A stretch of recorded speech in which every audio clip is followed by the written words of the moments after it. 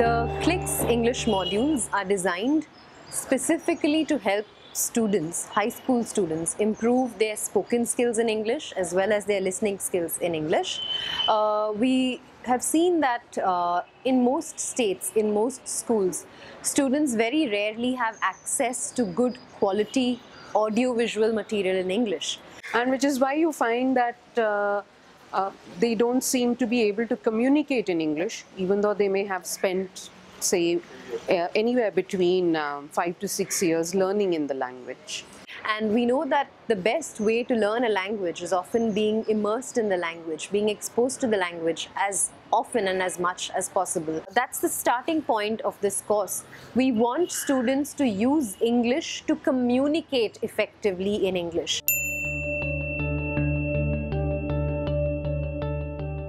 It begins with the English beginner unit and it proceeds to the English elementary units, and we've created 40 hours of content for students wherein they can listen to a lot of stories and other audiovisual content in English, followed by interactive activities that they do, which will improve their listening comprehension, their spoken skills, and even their reading skills to an extent.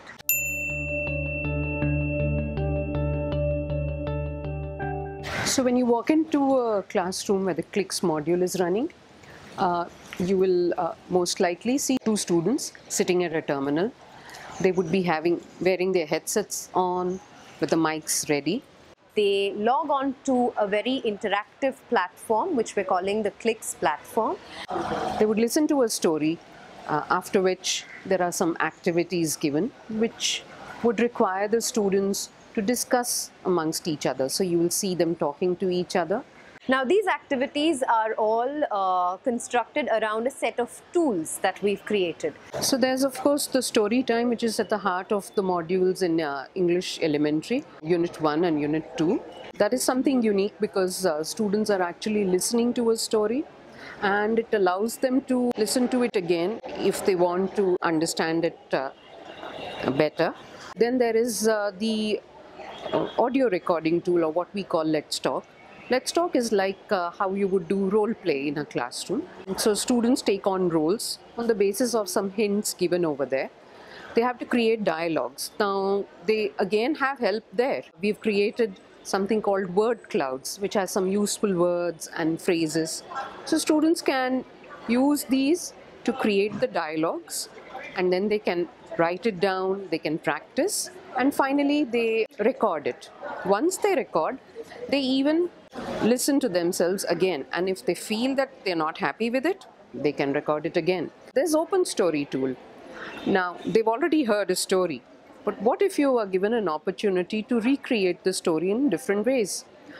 So they can go back to the story. There are some images from the story itself, but this time it can be their story. They can add their own dialogues and create a story of their own in the end. And again, both students can record it as well. So this is the uniqueness of the tools. This is where we are saying how it allows students to create their own work.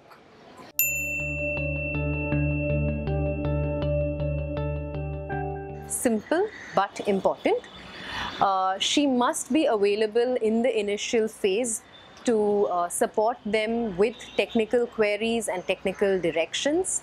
Later, she must be there to encourage and motivate students to stay on tasks, complete tasks. And lastly, she must also be available to give students feedback on their work. So she may give them feedback on the use of language, or she may also give them feedback that's just encouraging to keep students engaged and help them complete the lessons.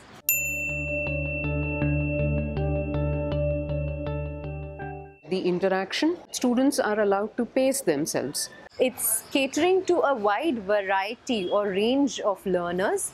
All the content is arranged in a sequence of units which the teachers can pick and choose from depending on the levels of their students. The creativity that it allows.